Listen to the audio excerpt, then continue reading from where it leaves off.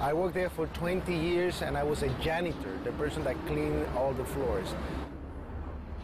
The building has 6 up-levels of basement. The support companies for the cleaning of the World Trade Center were located on Big 1.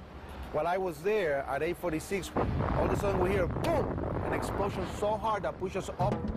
When I went to verbalize it, like 6 seconds after, we hear that boom, that impact all the way on the top. So 2 different events.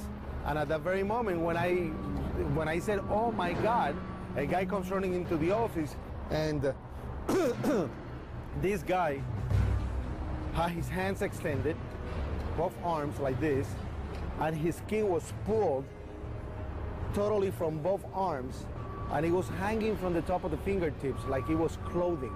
And I thought at that time that it was clothing. And when I went to say something, I realized, I looked at his face, I realized that he had missing parts of his face. He had, on that particular day, the only master key. He went up with the master key, unlocking door after door so firemen could get in, and he himself, I think he said, brought out 15 or 20 people. So I started opening the doors of the stairwells so people could escape.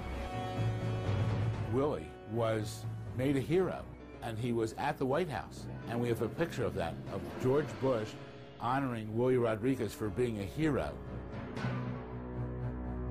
We hear boom, boom, boom, different explosions.